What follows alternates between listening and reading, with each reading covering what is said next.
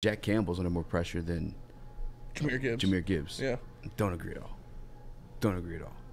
What was yours? Jack Campbell. Why? Because he was brought in to be the guy to fix this defense. He was your big defensive thing. You talked about all of the Lions fans before 3 weeks, even 2 months before the draft, were saying defense, defense, defense. We need defense. We might need defense in our first 3 picks. And what did they do? They didn't get defense in their first 3 picks. They got 2 offense and 1 defense. And that 1 defense was Jack Campbell. Jack Campbell, and I know the arguments with Jahmyr Gibbs, first-round pick, running back, it's bad positional value. Well, what else is bad positional value in the first round? Linebacker. And he was pick 18. So 6 picks away is not much of a difference.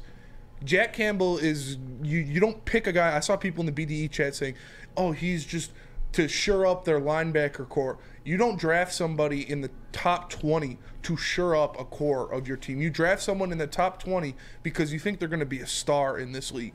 And Jack Campbell is that defensive guy they brought in to be a star. Because last year, as Neil put it, the defense is the reason the Lions didn't make the playoffs. Against Carolina, a game you needed to win to make the playoffs or to continue to keep your playoff hopes in your hands, the defense didn't show up. And Lions fans know that the offense was the far more productive side of the ball. Lions fans! And so you bring in Jack Campbell, and the pressure is on him because he needs to be a stud. He needs to be a hit. He was drafted number 18 overall.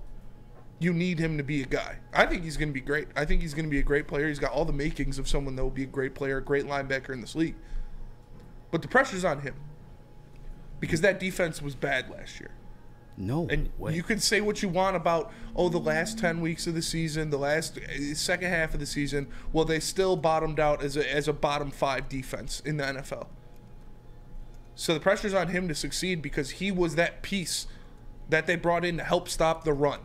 Yeah, they revamped the secondary, but they didn't do anything in that front 7 other than bring in Jack Campbell. This answer is Jahmyr Gibbs. I love you. All that's to the wayside when it comes to a running back.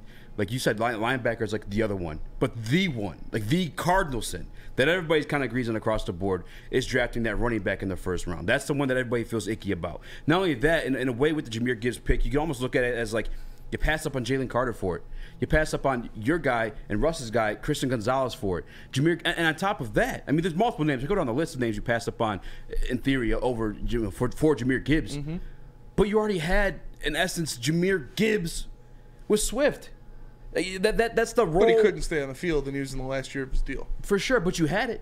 When he is, like that, there's a theory if he stays healthy or not. It's a contract year. That's theory that he will outperform anybody in his contract year because he wants the big money and prove they can play in the NFL like this year more than any other year. But you had to give up Swift for it. Compensation, I was fine with it, but you also gave him to a contender in the NFC. So if you want the Detroit Lions to win out and go to the Super Bowl, that's a team you're more than likely to have to see at some point in time. The Eagles are bolstered with talent. You kind of helped them out with both Jalen Carter and DeAndre Swift after the draft. But you had that. He was already performing for you in that manner. Mm-hmm. Like Jahmyr Gibbs, that's what you expect out of him, but it's still very much a question mark if you do it to at this standard in this league. Now that's the one pick too that I go back and forth on. I was more content with the Jack Campbell pick because it is at 18 and it is defense, and that's another point too. You wanted them to go defense. Instead of going defense, they chose this guy.